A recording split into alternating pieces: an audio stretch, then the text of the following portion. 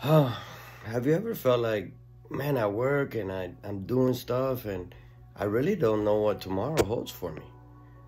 I have a word for you today. It's in the book of James chapter 4, verses 13 through 15.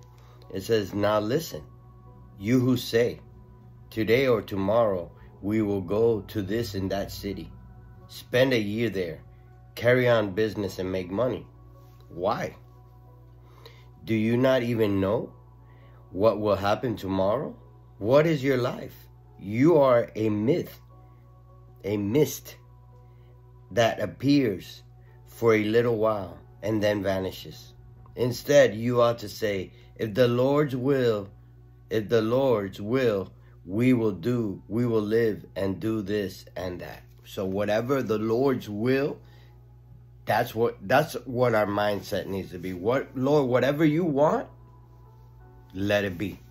Amen. Don't worry about tomorrow, what tomorrow holds, because tomorrow has its blessings and it might have also its trials. So just live one day at a time for the Lord and your life will be on track. Amen.